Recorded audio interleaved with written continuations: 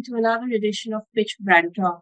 I have with me today Salim Ali, an experienced marketer with over 3 decades of experience in B2B marketing. Salim recently joined Gupshup as its chief marketing officer. Gupshup, as you all know, helps brands interact with customers across media such as voice, SMS, email, and WhatsApp. Salim, welcome to Pitch BrandTalk. Hi, Simran. Thank you. Very nice to meet you and talk to you. Salim, you are the first CMO ever for Gupshup. So I want to know, what is your vision and the top 3 priorities on your agenda right now?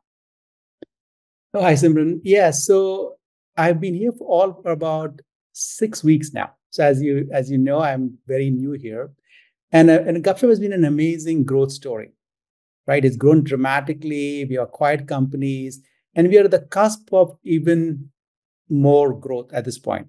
So my approach here is actually threefold. What can I come to do to further accelerate our growth? Growth in India and internationally. That's one aspect. The second is, how do we really put forth a strong brand positioning and messaging? And the third dimension is, how do we really accelerate demand across multiple routes: direct, indirect, partner, and customer. So those are the 3 dimensions that I'm looking at right now. You mentioned brand positioning. So could you please elaborate on that? Yeah. If you look at we literally have created a new category called conversations, engagement, conversational marketing, conversation cloud. And we are the leaders there. As a brand, if you ask most people in the tech world in this category of marketing, Gupshup comes up. How do we really claim that mantle of leadership on a global scale so that people immediately know what we stand for, what we offer, 45,000 customers, the scale we have. So we want to communicate that boldly and in a louder voice. Now, as a B2B marketer, what is the core of your marketing strategy if I were to ask you at Gupshup, or rather, what would it be? At the very core for B2B marketing, it's actually very simple. First step is really understand who your customer base is, whom you're going after, which is we start with something called an ideal customer profile, an ICP. It tells you you're going after this customer, this segment, this industry, this size. So we need to really understand and be precise about that. Once you know that, then the question is, what are the different channels and techniques and tactics you have to get to them, right? There are multiple channels are there, and we can do multiple things there.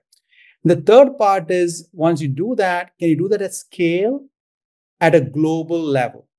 Because the marketing in India is different from marketing in the Middle East, or marketing in Brazil, or marketing in the US. How do you do that with a global lens that allow you to scale and grow faster? You spoke about global scale, but when it comes to B2B marketing, and you mentioned customer profile or my ideal customer, content is one part which plays a very important role, and the other very critical part is relationships. So when talking about such scale and how do you maintain content across the global scale, which resonates with your customer base, as well as relationships, because that is very important in a category such as yours? No, that's very true. It's very true. So if you really break it down, right,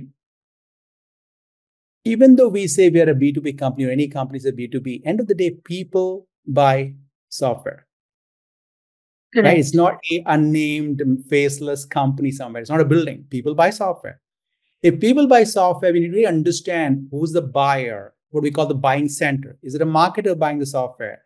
Is it an IT leader buying a software? Is it a customer success person buying the software? We really need to be precise about who are we talking to, number one. Number two, we need to really understand their pain points. Because what a marketer cares about is very different from what a customer success person cares about, what a CIO cares about, right? So that's the core of understanding who your buying persona is. Secondly, when in an enterprise world, buying doesn't happen in a vacuum. There's a buyer, there's an influencer, there's a user. They may not be all the same. Because a procurement guy or a finance guy or a CIO may buy the software, but it's used by marketing. It is used by other functions. So we need to understand and create content for those personas, right? That's step one. Step two is content has to speak to their precise pain points and outcomes. So they have a pain point. How can we solve better than anyone else? And what are the benefits they get, right? Third thing is then we communicate that consistently across all our channels, right? Meaning it's not just one time you send an email or one time you do a webinar or one time something on a website. All touch points have to be consistent and we engage them consistently because for an enterprise sale, you may know this, an average of 8 touch points happen before the customer even takes the first meeting. It's reality, right? So how do you consistently do that across all touch points, all channels, focused on pain points and outcome is the best way I think might work for most companies. I just have a follow-up question. Now, are the marketing budgets, because this is at the end of the day, there's also technology involved, and so much of technology is now used in marketing. So, are you seeing budgets come from the marketing side of it or the technology side of it? So, is the CTO also more involved now in making the decision along with the CMO, or is it still the CMO taking the call? So, how is it? Yeah, it's a good question. Over the last maybe 15 years, you've seen the CMO having more control and more bigger budgets than CIO, CTO, right? That you've seen the shift happen.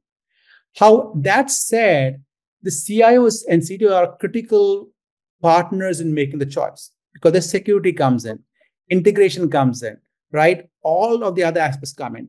So we do believe that CMOs have a big budget. They are the critical primary buyer, but the secondary influence is definitely the CIO and CMO. And to top of that, we have multiple products, some that go to the marketing need, some that go to the IT needs, some that go to the support needs. So in that case, the primary buyer may change, but the CIO is clearly very important in all cases. Okay. Can you share a profile of your client base right now? Which verticals is kind of important or Yeah, so we, as we've said, we have over 45,000 customers, right? It's a big number. Our customers span a variety of industries. Some obvious ones are BFSI, financial services, retail, education, ed tech, public sector / government, right? So, and of course, also the new emerging markets like healthcare, there's gravity there. So if you look across multiple industries, in some countries and markets, some industries take off faster. For example, in Brazil, retail may take off faster. In the Middle East, it may be healthcare.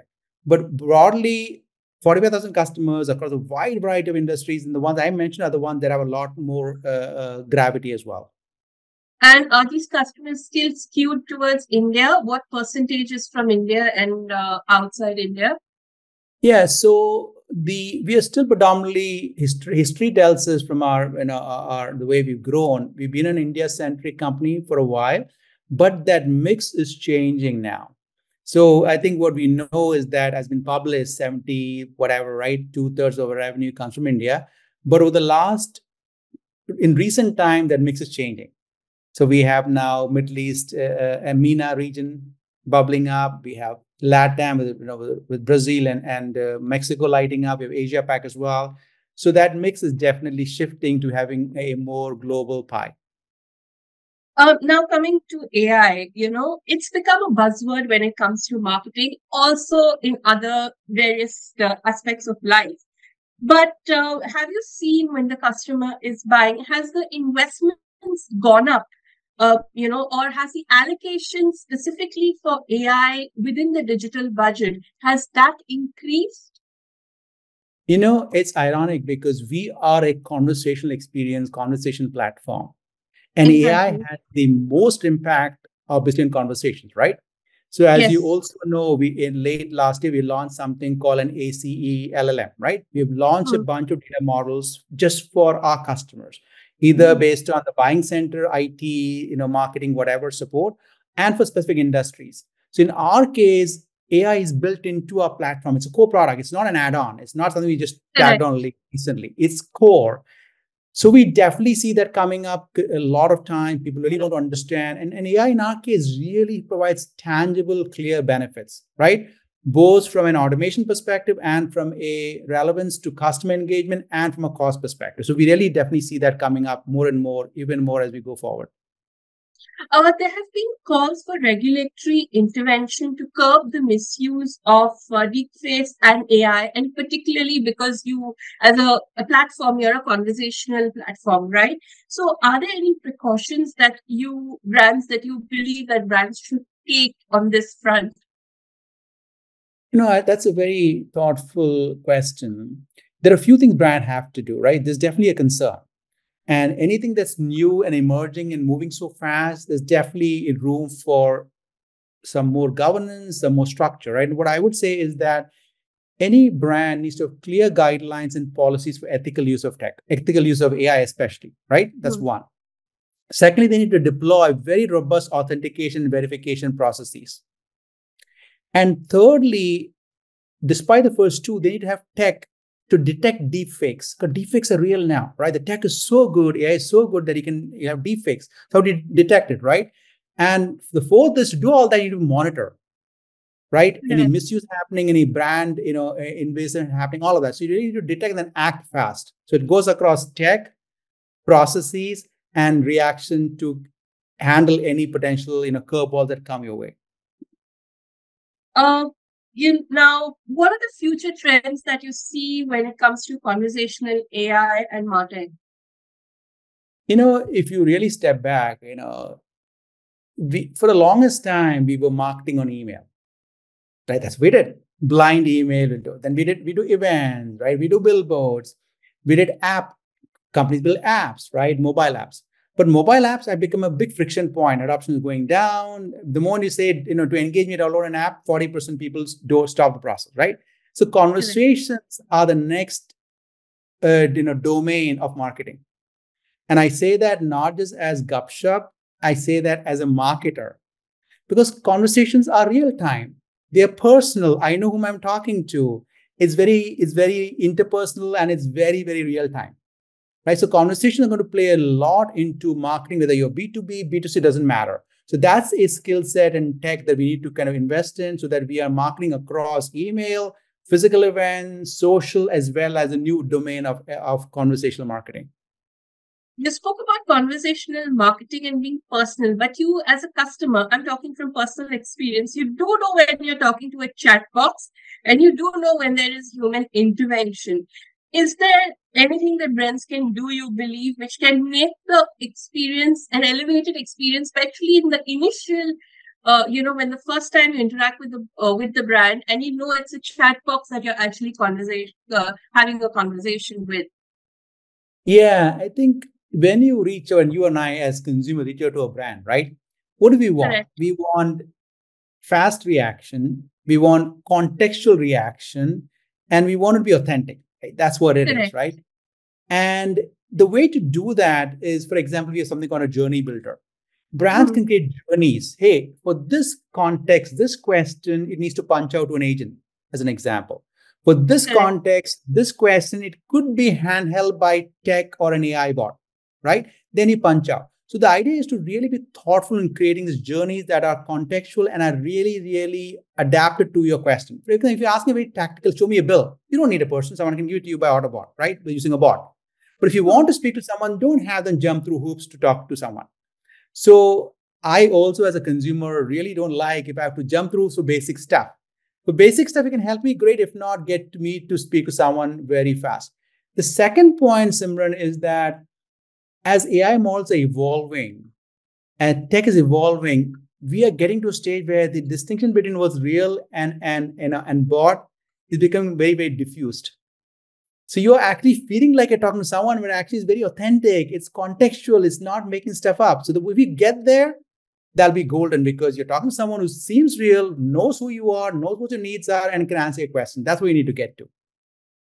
Sure. Coming to Gupshup's products and services, can you talk about any of their recent launches or any of the upcoming launches that we can see and how it will help the brand and marketer? I think we recently, about before I joined in March, we launched something called the Conversation Cloud. It's our Correct. first, it's probably the broadest and the most deepest and the most complete conversation experience cloud or platform anyone has launched. That's what we launched. And it has basically three big element just to go into one level below the phrase, right? There's a communicate layer which helps you send messages. It is auto failover, whether it's SMS or WhatsApp, or it doesn't matter. So it's a very strong communicate layer. On top of that, something called converse layer, where you can build journeys, you can run campaigns, you can do catalog and payments, you can also an agent assist, right? It's a very rich, very bi-directional, automated conversation layer. The third one is click to chat ad, click to WhatsApp, click to Instagram, whatever, right? So that's a third dimension you can do as well. All of this is built on two foundational blocks that we have. One is our Customer 360 CDP, customer data platform, very rich, built for conversations. It's not an add-on, it's built just for conversations. And we also have a huge, very strong Gupshup AI platform as well. So those are the elements of our cloud, the three layers built on two foundations. And that's what we launched in March recently. Looking forward, what else can we expect from Gupshup, both in terms of products and services, and also your expansion in geographical footprint? From a product perspective, as you know, we are fairly inventive.